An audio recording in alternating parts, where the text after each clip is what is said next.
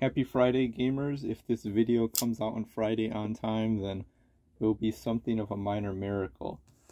So, got a package in the mail, technically yesterday, but I was at work, so I couldn't sign for it, which is always annoying. But this time it's something a little bit different. It's not Ami. This is a proxy order. I think I've done one of these before. Actually, let me make sure I don't have anything in here that could be linked to me. Okay, I don't think so. So, if I do, I'll just blur it out after the fact.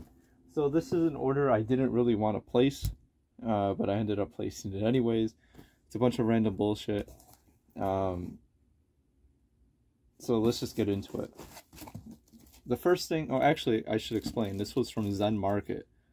zenmarket, I'm pretty sure their prices have started to go up. They're still not exactly the best in terms of UI. I think Bai is technically better, but I'm too much of a hipster to use Bai, so I continue to use zenmarket.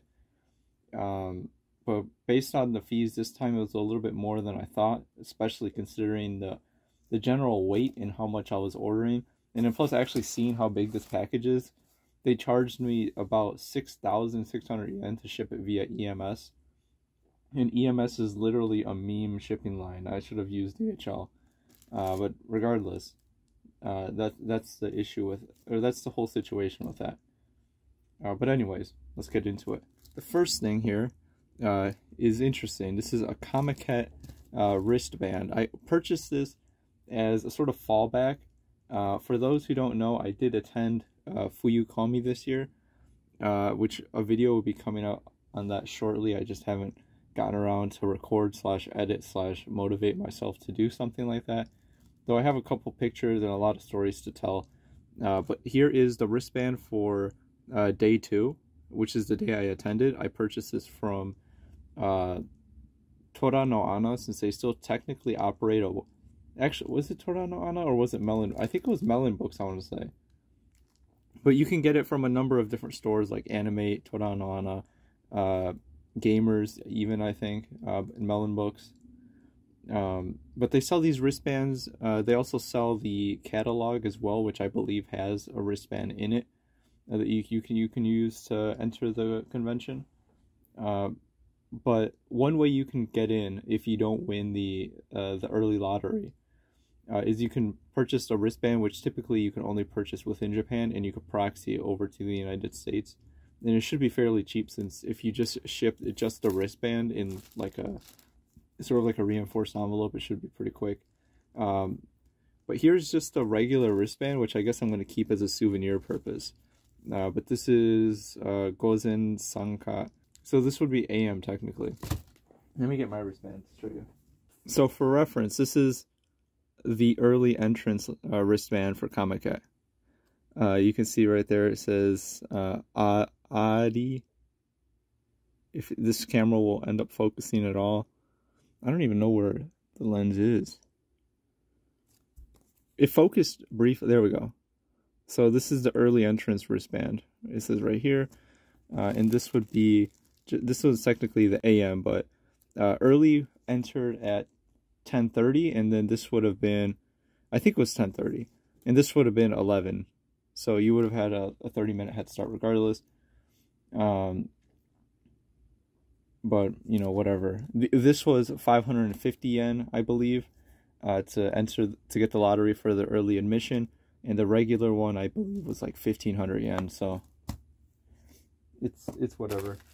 I ended up getting both. I only entered it through the early. I overspent a lot, but at the time, I purchased this as a backup because I didn't know if I was going to win the lottery for the early admission wristband.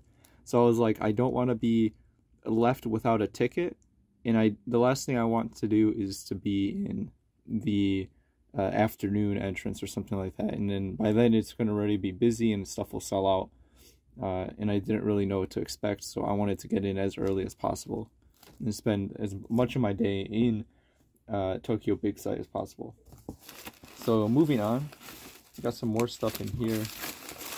I will say that the packaging is pretty decent this time.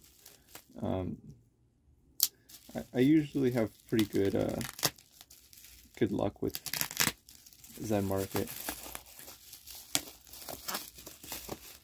So here's the bulk of the order, I suppose. On top, we have something that continues on from the lecture I did. This was the IDOLM Master Movie DVD that I purchased. This one looks to be in pretty decent condition. I'm going to open it up in a second to take a look at it. During my lecture, I have a correction to make about the DVD. I think I put an annotation in it, but I mentioned that I wasn't able to find the DVD in good quality, and that still sort of remains. That's not exactly true. So I ended up finding first like a low quality version on YouTube that's up there, but it's not titled the IDOLM Master Movie. It's like IDOLM Master like something else. I'll put a link in the description. I think there was a link in the lecture video, but if you want, I could send you that. But I ended up finding a better version of the video on Bilibili, and it's this exact performance. However, I still have yet to find a well-seeded version of the DVD, because there is technically a version out there that exists, but I had been downloading it for literal weeks at this point. I think it's been almost a month or more, and that I've been just sitting on the torrent, and it's barely moving, and I think this past while it stalled. There was maybe one person seeding it. So I'm going to do a proper a DVD rip of this and post it on Nya or something, since it's kind of unusual that there wasn't any uploads of it, considering it's the first major concert that the Idolmaster did, the first anniversary. And of course the disc falls out fucking immediately. It's in all right condition. You can't really tell right here, but no scratches or anything. While I'm at it, I might as well show you. Okay, seems like something was damaged in transport, or it was already damaged. That the Seiyu stuff in the background. But this little plastic thing that typically holds the case in popped out. So that's rather unfortunate. Maybe, I'm not sure if that's damaged in transport or what, but yeah, I guess it is what it is. And then there's a little booklet that's showing you the different Seiyu and the respective characters that they voice. And then I'm assuming these are going to be, yeah, these are lyrics to the songs in here that I'm assuming were part of the set list. And then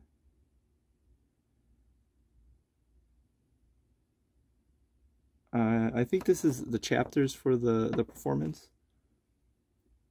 Oh yeah, here we go. There's the set list, and it tells you, does it tell you who was in it? Yeah. Here's the set list. That's pretty neat. This one was pretty cheap, relatively. And last but not least, the main reason why I got this order in the first place, which this is a manga called Souta-kun no Akihabara Funtouki. I got all 6 volumes for a steal. For like 110 yen for everything, which is, I don't think it's even $1. So my reasoning for purchasing this manga right here is I wrote a blog recently after stumbling across some mysterious otaku manga at a convention. I found a manga called Otaku by, what's his name? Jiro Suzuki. And like, I saw that manga and I initially thought it was one of those like Tokyo Pop original English manga titles or whatever. It ended up not being true. It was like a legit Japanese manga about an otaku in Akihabara, and it's pretty based, or at least what I've read of it was pretty based. And then I went on to read another manga called Maniac Road, and then I wrote a blog sort of comparing and contrasting them, since they came out around a similar era. They were both kind of mysterious manga about otaku that didn't seem to have much publicity going around with them, or at least didn't have as cult following as like Genshiken or NHK or something like that. And I found out that Akihabara or Souta-kun no Akihabara Funtouki had 6 volumes as opposed to only 2 that were localized in English. And apparently, at least based off what I can see, volumes 3 and 4 were possibly going to be localized into English by 7 Seas. I mean, based on what I saw on Anime News Network, that there was, and on the Wayback Machine as well, that there were listings on their website on Go Manga. I think it was Go Manga. Like the Go Manga domain, there was listings saying that their volume 3 is coming soon or something like that, as well as like a little thumbnail image of volume 3 with like the official 7 Seas localized branding already, like pretty much a promotional cover for volume 3 in English. But of course those never came out, at least as far as I can tell. I tried to reach out to 7 Seas like a number of times via email, as well as like on Instagram, and I don't have a Twitter. I should have tried on Twitter to ask them about it, but I, like, every single time, like, radio silence. So their customer support is awful. Like, I'm probably gonna try to talk to them if they come to a convention near me, and be like, you know, those type of panels and stuff where they do the Q&A. I'll queue up immediately and be like, hey, what happened to this manga? And of course they're not going to tell me anything, but regardless, I needed to know what happened. And one of my main motivators for getting this manga in Japanese is that there are no scans of it online. So eventually I'm going to scan all this, which is probably going to mean me like absolutely destroying all of these, which is rather unfortunate. And also I need to buy a scanner, but picked all these up pretty cheap. I need to know what happens. I need to know if the manga stays based or not. Because the problem with a lot of these manga, and it's going to be either like a rant video or something, or a blog that I write, is that a lot of otaku manga tend to not stay like true to their nature, I guess. Or not true to their nature, but like they don't stay like a comfy otaku experience. A lot of them go the way of Densha Otoko, where like the main character over time realizes that, you know what, being a Ryajo ain't so bad. Like even Genshiken does that towards the end. I'm not gonna like get too deep into spoilers or whatever. And plus I have a whole like essay length thing about Genshiken regarding like the Nidaime second generation, specifically like the end of the manga, what happens to some of the characters and the direction the series goes. And then other series like Kaminomizo Shirusekai, like they all sort of like at the end they try to, or it feels like they have an obligation to tell an uplifting story of how you can become just a normal person in society or something. And I need to know if this manga does it in the manner it does so, because I think it will be worthwhile to investigate this. So I'm eventually going to find out what goes on here.